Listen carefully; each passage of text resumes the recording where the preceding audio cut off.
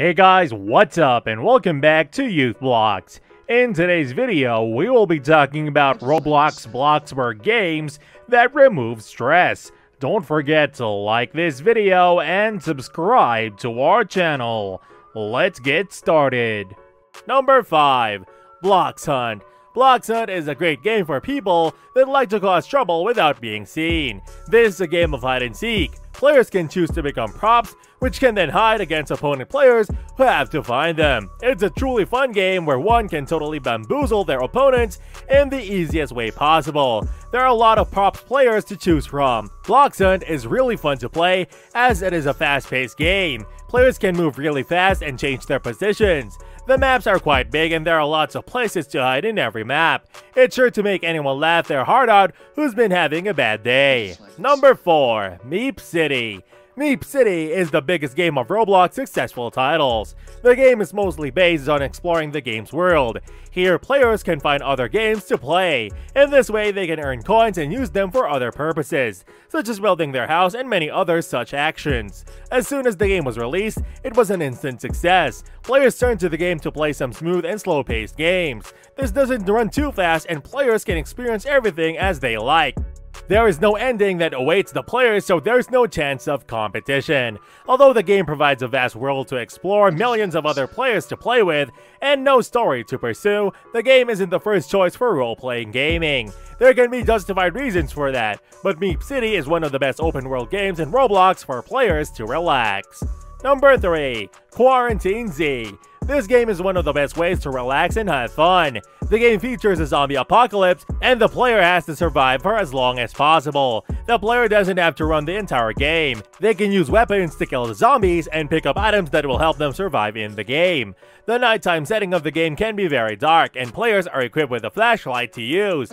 But this can also attract the enemies, so they'll have to use it wisely. Quarantine Z is a great way to deal with anger and frustration. The zombies deal damage, but there is nothing more satisfying than going on a zombie killing spree. The game can also provide suspenseful kick during the nighttime, when the zombies won't be visible from a distance. It's a great game if shooting zombies' heads like ducks is what you like.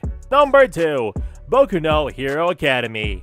For players that like anime action, this game will be an instant favorite. Based on a famous anime novel, players fight against other bosses and even players to see who wins. Players also have special skills that they can use in the game. The game is a total battleground where players are either training their characters or battling their enemies. For those that love the antagonist characters more, they can choose to create a villain.